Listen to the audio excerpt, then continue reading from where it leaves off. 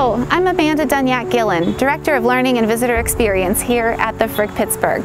We are having so much fun creating these videos to give you access to some of the hidden spaces here at the Frick. Today we are going to explore the Frick Children's Playhouse, which dates to 1897.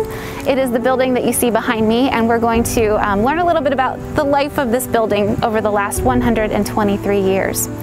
Before we do that, I want to say a thank you to the Regional Asset District for all of the support that RAD has given the Frick and its programs over the last 25 years. The city is so lucky to have that organization and this system that really helps to support all of our cultural institutions. So the building I am standing in front of is the Frick Children's Playhouse. As I mentioned, this was built in 1897 by the architectural firm of Alden and Harlow. This is a firm that Mr. Frick and the Fricks hired in 1897 to do a number of improvements to their property. They added 3 bathrooms into Clayton, their family home. They built the playhouse behind me, and they also built the greenhouse that stands next to it, also in 1897. So we're going to take a look at the inside of the building in just a minute, but as I was talking about the life of the children as we stand outside, I want you to picture Child's Frick, age 14, and a large group of boys from the neighborhood. They had formed a drill group called the Clayton Cadets, and there's a photograph of all of the boys standing out in front of this building. It's a wonderful photo from the late 1890s. Child's Frick and the boys would use this playhouse as a place for meetings and for drills, and it was, one of the many events that happened here over the last 123 years. So we can go inside and take a look and talk a little bit more about some other things that this building was used for and that happened here. The Playhouse building is currently closed to the public, but as part of this special series of videos, we're going to take you inside and show you some of the spaces that you may have never seen or perhaps haven't seen in a long time. Let's go in. This is the entryway to the Playhouse. This is probably a good place to talk about some changes that happened to this building over time. When it was built in 1897, it was a little different, or it was different on the interior than it is now than it was then.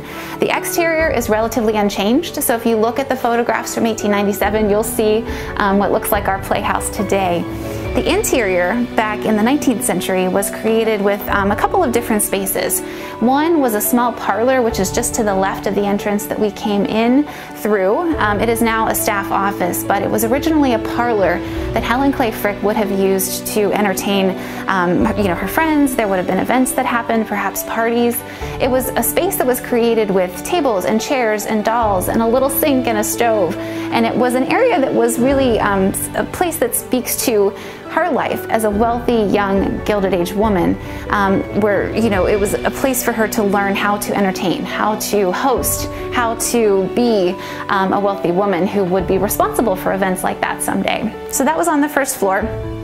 The rest of this first floor was a bowling alley, which we'll see and talk about in just a minute. But the second floor, up the stairs next to me, was different than it is now. The second floor is now staff offices. Our marketing and PR department actually lives up here on the second floor. But back in 1897, it was created as an open room. There was a large open space up there, and there may have been also a dark room for Child's Frick, the Frick son, who was an amateur photographer. So that space was wide open until the 1950s, when Helen Frick actually remodeled this building to become a home for some live-in caretakers on the property in the 1950s and 1960s, and maybe even beyond.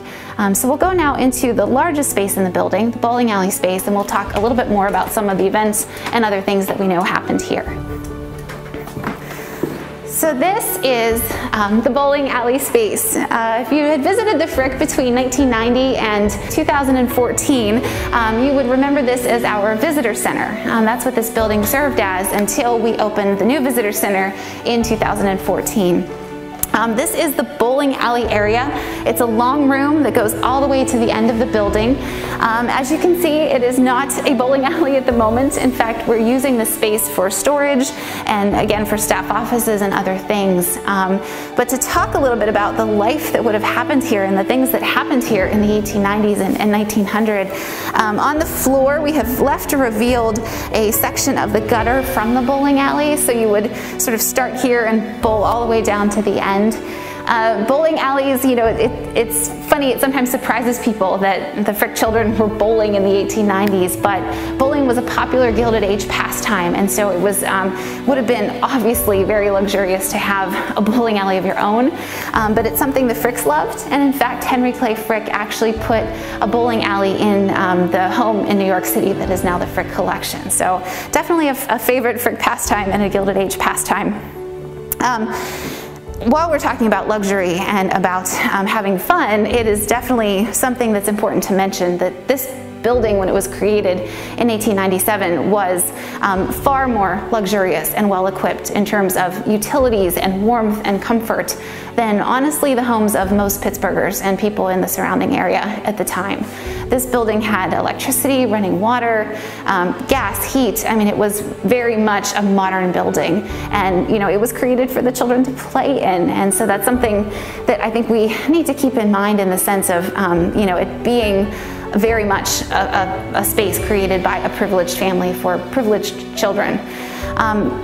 The Frick children did do good out of this building as well. Starting in about 1905, 1906, around there, Helen Clay Frick started hosting what became an annual Christmas party for underprivileged or economically disadvantaged children around the city of Pittsburgh. There are lots of newspaper accounts of these parties that would happen in December. The articles talk about Mr. Frick, Mrs. Frick, her brother Child, some of her friends, everybody kind of being on hand for the parties that grew increasingly large. The early parties might have had 10 or 15 children here, sometimes 20, and then over the years they grew to be about 75 to 100 children that would come to this playhouse on a Saturday or a day in December. They came by train, sometimes they came with their parents.